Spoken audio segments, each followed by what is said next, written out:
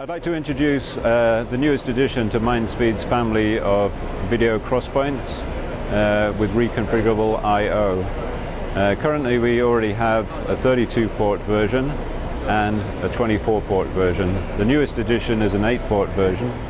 The unique feature of these crosspoints is that any port can be an input or an output. This is totally controlled by the software, so they can be programmed with the I2C or SPI interface.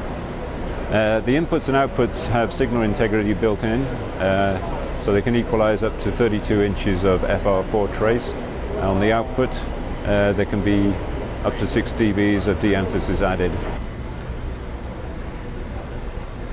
I'd like to show a unique feature of Mindspeed's I/O, Reconfigurable I/O crosspoints.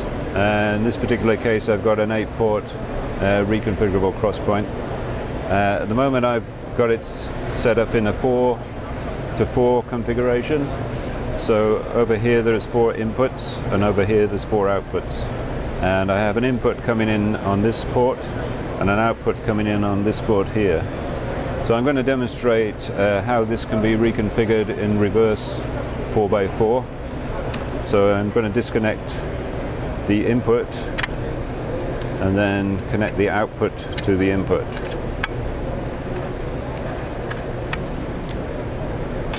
So now you can see the monitor has no signal, and then I will run some software, preset software, that will reconfigure it in reverse direction.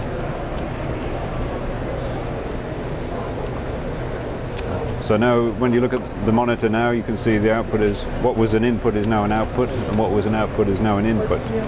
So this demonstrates how easy it is to reconfigure our crosspoint. Similar to other Mindspeed crosspoints, this part has very low power per channel.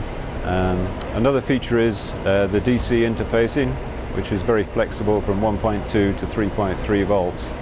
This makes DC coupling between different voltage domains much easier and avoids the use of AC coupling, which helps a lot with the signal integrity.